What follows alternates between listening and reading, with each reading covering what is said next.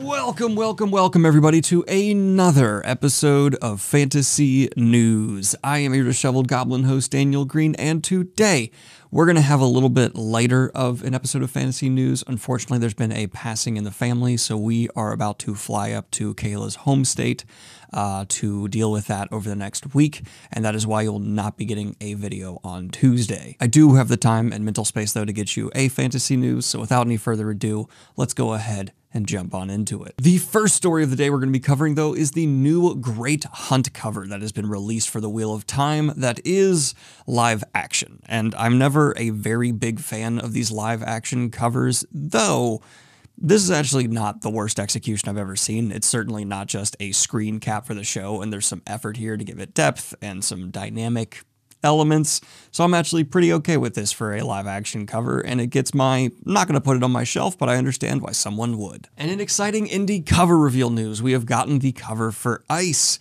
and Ivy by J.D. Evans. And of course, big shout out to the cover artist for this one, Tatiana Anor. I have not seen a cover exactly in this style before, and I think it's really good. And do I have any Dead Cells fans in the crowd? Because we have had it confirmed that we are getting a Dead Cells series, animated, of course, coming in 2024. That's all we've gotten so far, aside from the studios attached, but even that little teaser, it had a vibe. Now, this isn't going to be like a gargantuan season of television, and instead is going to be 10 episodes of about 7 minutes each, created by a French animation studio called ADN, or the Animation Digital Network, and will first be available in France before being released worldwide. We have also had a drop for a new Netflix animated original called Nimona, and this trailer captured my interest because it's taking that fantasy label and stretching it in a interesting direction with really good representation and a animation style I think Netflix has proven to be a success before. There seems to be a man falsely accused of killing a queen, unless it's like the twist that he turned out to do it, I have no idea, and a shape-shifting villainous sidekick who wants to help him out, and I love shapeshifters, so I'm in. And I'm very happy to say a show I just started has been renewed for a season 2, and that would be Silo. It was actually planned to be your Tuesday video, but Silo, yes, from Apple TV Plus, still the worst name in streaming, is going to be getting a season 2, and I think so far, at least from my viewing experience, it's well worth it. This show is very enticing, and I'm kind of glad I actually didn't read the books first on this one. I know, scandalous. But the show is so good, and I get to watch Rebecca Ferguson, who's reportedly possibly going to be in a First Law adaptation act, and she has been an absolute joy and shining spot of the show. So I'm liking this show, and even more hype for her potential involvement in First Law. And maybe the biggest piece of video game news this month would be the Cyberpunk 2077 Phantom Liberty trailer announcement. It is being reported by people who have played this DLC, part of which will be free, another part that will not,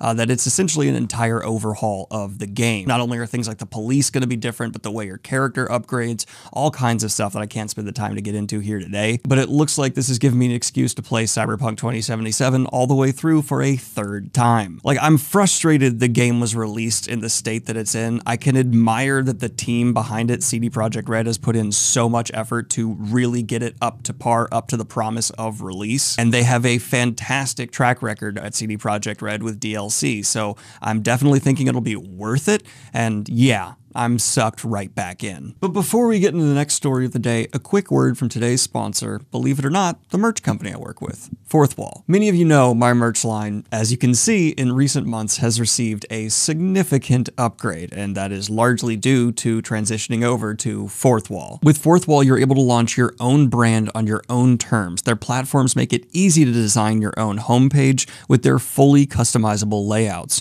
Choose from a variety of products in their extensive catalogs.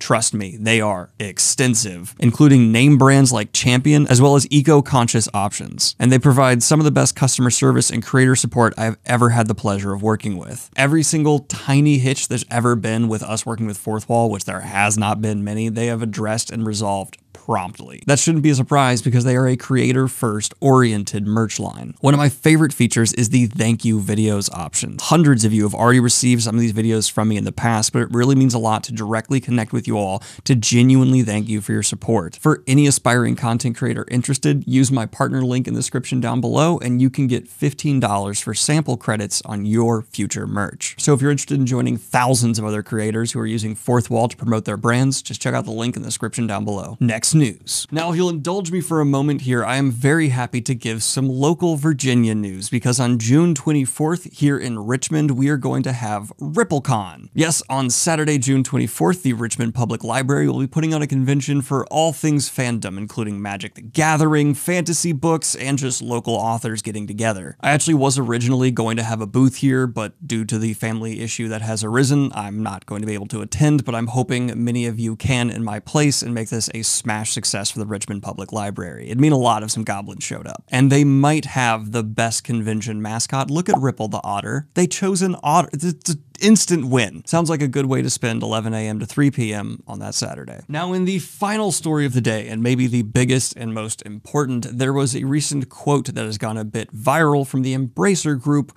where they are saying they are planning to exploit their ownership of the Lord of the Rings IP as much as possible when it comes to making video games. The full quote, which is important, being, "We own Lord of the Rings, and we know we need to be exploiting Lord of the Rings in very significant fashion and turn that into one of the biggest gaming franchises in the world," he said in a webcast, elaborating on the news via IGN. "That's obviously something we're going to be doing. That's a much better use of resources than some of the other projects that some of our team have been working on." Now, there's two angles to this story that I feel like can be misunderstood. The first is the usage of the word exploiting. I have seen a lot of people fixate on. I actually personally don't mean to be offensive in any way, shape, or form to Swedish people. Think this might be a case of ESL, causing someone to put their foot in their mouth. At least in my experience, the term exploiting comes with a lot of negative connotation, and I don't think that's how this was actually meant by this CEO. The man is from Sweden. He's living in Sweden. I know they're very fluent in Swedish over there.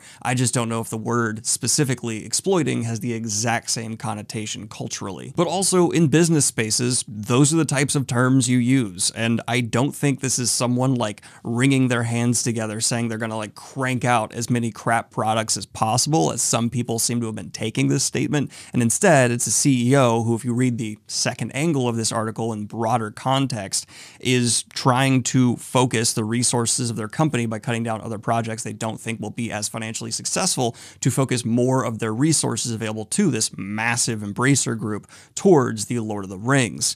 Personally, I, of course, don't want to see Lord of the Rings milked to just a gargantuan extent, but I'm not necessarily against more Lord of the Rings video games. I don't want more Gollum games, but something more in the line of Shadow of Mordor minus all those annoying purchases you had to make. Sure, I'm absolutely okay with that. And notably, this is not the same company responsible for the Gollum game. I see some people taking this as severely negative, and maybe they're going to turn out to be absolutely right. An Embracer Group could fumble the ball. But for me personally, I'm more in the wait and see camp. Thank you so much, everyone. Like and subscribe if you have not already, and hit the Patreon if you want to support what I do here. Have a good one, y'all. Peace.